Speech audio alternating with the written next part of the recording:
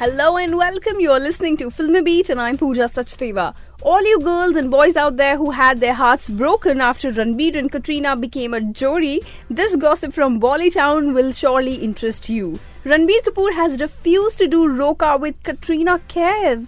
Hey, but hold on. The full story is, putting a full stop to all the speculations about his roka ceremony with Katrina Kaif, Ranbir said, "Let me clear the air. Rokas happen during arranged marriages where the two families come together and fix the match. Then the girl is not allowed to meet the other prospective grooms. That's the idea. You guys already know my situation. It's not an arranged marriage, so why would I even need to do a roka?"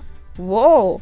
So the darling Kapoor does not want to get into all that functions and directly want to jump into wedding, I guess. And when asked about when the both of them are tying knot with each other, his reply was, too cliche. I think you guessed it even before I speak. This is what he said. "Once we decide to get married, everybody will know."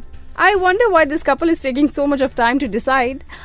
Wait a minute. Has Katrina changed her mood after watching Bombay Velvet? Who knows? Well, that's all for now. But for more gossip, don't forget to subscribe to our YouTube channel, Filmy Beat. Take care.